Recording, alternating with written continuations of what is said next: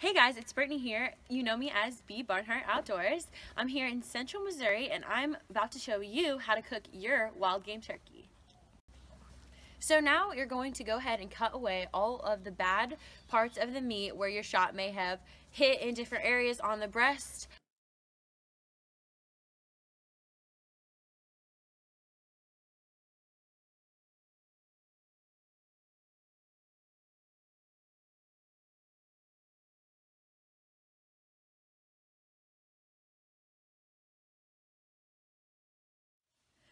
So after you cut away all of the bad meat pieces, you go ahead and rinse the meat off and make sure that all of the hair and things like that or any leftover particles are rinsed off, and then you go ahead and cut the breast in the slices that you like.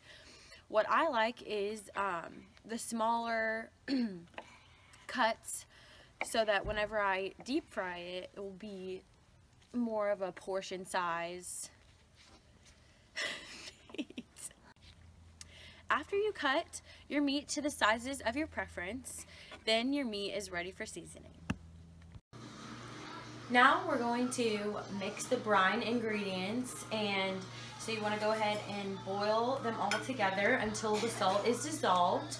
I'm going to list off the ingredients to you just so you have an idea of what is in the brine. Sea salt, black pepper, brown sugar, cranberries, apple, garlic, orange peel, juniper berries, thyme, rosemary, and sage. Okay, so now I'm gonna mix in the seasoning into the bag to sit overnight.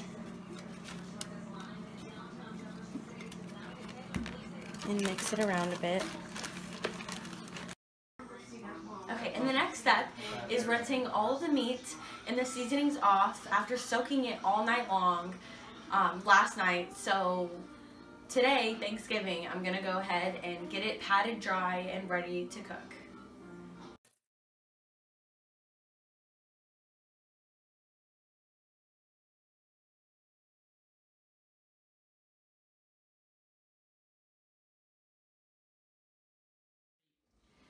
In the next step, we're going to bake half of the wild game turkey. So I went ahead and lined the pan with aluminum foil, and I'm going to add olive oil to keep it from sticking and things like that.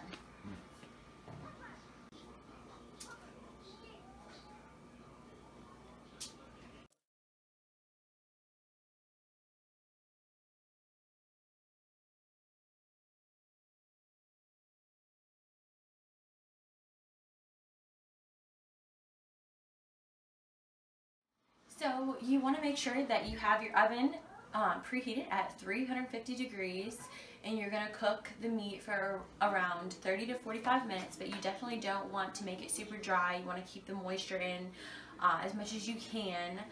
So we're going to get ready and go ahead and bake it.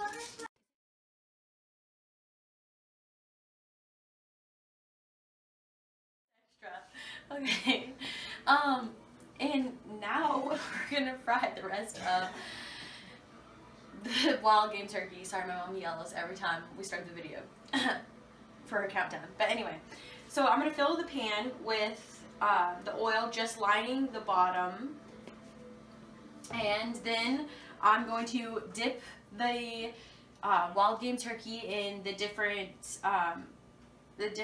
dips, and then go ahead and fry it. So it's just egg and milk mixed in here, and then we have flour and salt and pepper mixed in here. So it's just like step 1, step 2,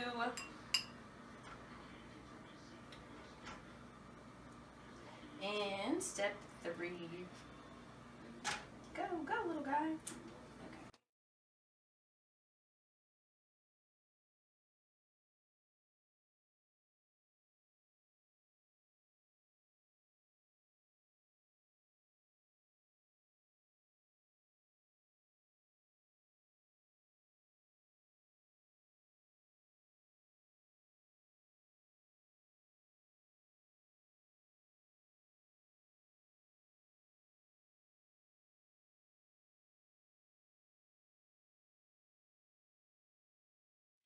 those of you who like your turkey a little extra crunchy, we are going to grind up these club crackers to add on the outside of our turkey.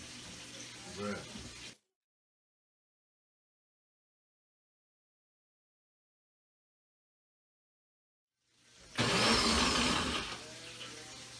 That looks good.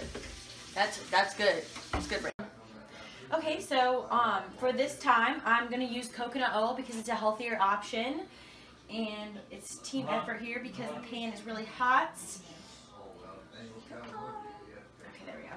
Wow, made a mess there. It's fine. So now we're just doing the same exact steps, but we just added in the what could be breadcrumbs for other people, but we're using cracker crumbs today because that's all we have. And the club crackers are actually very tasty on the outside, creating a crunchy flavor for the wild turkey.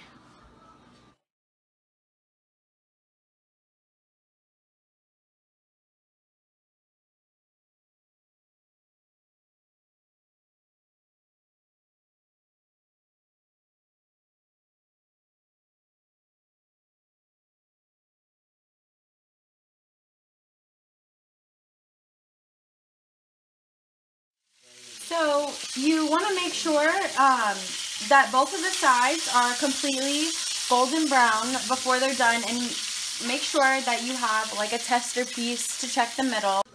Hey guys, this is the final product of the baked turkey and fried turkey. So we are going to enjoy our Thanksgiving dinner now with some of my mom's other concoctions. And I'm enjoying it with some of my mom's sweet potato souffle and stuffing and green beans with bacon.